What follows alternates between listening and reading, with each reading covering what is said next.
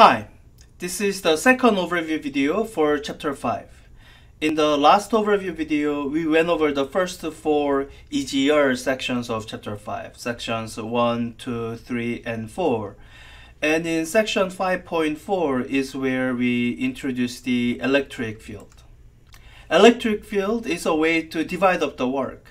Specifically, it's a way to divide up the work between trying to figure out the combined effect of all the different sources that you may have in your system and actually calculating the force by having that combined effect act on the charge that you are trying to calculate force on.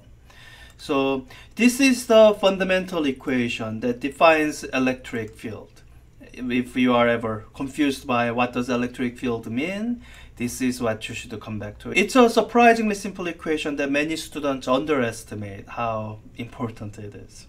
So we went over this last time. This is how electric field is defined, and you can do it for point charges. And with the discrete charges, it could be a fairly tedious work, but it's doable. And you have some examples given in this section here. Now what we want to talk about is the calculation of electric field for continuous charge distribution. So this is what we mean by continuous charge distribution. We mean something like a long line of charge, or we mean something like a large plane of charge, or we could mean something arbitrarily shaped with some charge density. For each of these situations, we assign a charge density. Lambda is what we traditionally use for linear charge density.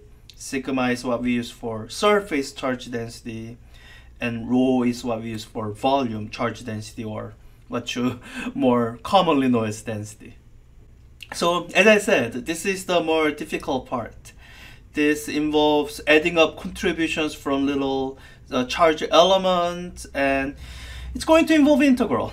And I have a separate video that actually does the integral, so I'll leave it at there.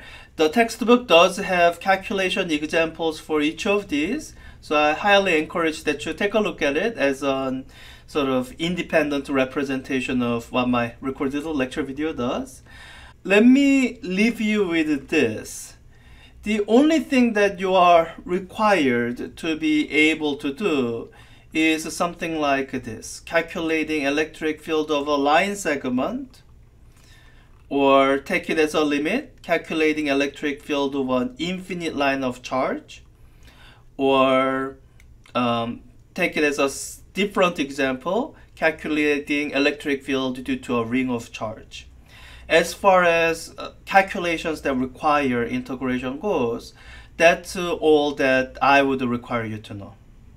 And that's because when it comes to things like electric field of a disk, or what we might be more interested in, infinitely large disk, you are going to learn a better way to do it. So if you watch my lecture videos, there will be example where I do the calculations, brute force.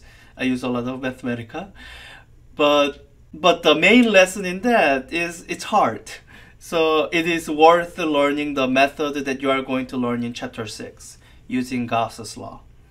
So that's it for calculating electric field by integration. We want you to know how to do it for one-dimensional cases, and if you can do one-dimensional cases, great. You are going to learn how to calculate these without doing integrals. Well, without actually doing integrals. You will pretend to do an integral. All right, a couple topics remain in this chapter that's important. Electric field lines. It's important like a free body diagram in Physics 4a. It's a hugely important tool of graphically representing what you know about an electrostatic setup. I want you to be very familiar with these pictures. Electric field lines of a monopole, electric field lines of a dipole, and these are not just the pictures. There are certain rules that they obey, and it's important to learn this because of Gauss's law that we are going to introduce in chapter 6. They deal with electric flux, and the intuition for electric flux comes most naturally from understanding of electric field lines. So please take a look at that. One last thing is the electric dipoles. I used to actually skip this in the past semesters. I realized recently that I need to cover it. And here's why I need to cover it. The description of electric dipole itself, I think it's easy enough for you to drive it yourself. You look at the force on the two charges and you can figure out, oh, there is a torque. And there are actually more things that I want to cover. The reason I want to cover electric dipoles is to use it as an analogy to magnetic dipole when you get to magnetism. The thing is, magnetism is going to be difficult, so we want as much usable analogies as possible when we get to magnetism. So we're actually going to cover electric dipoles after chapter 6, so that we'll have as many tools at our disposal as possible to do as many things as possible with electric dipoles. Until then, bye.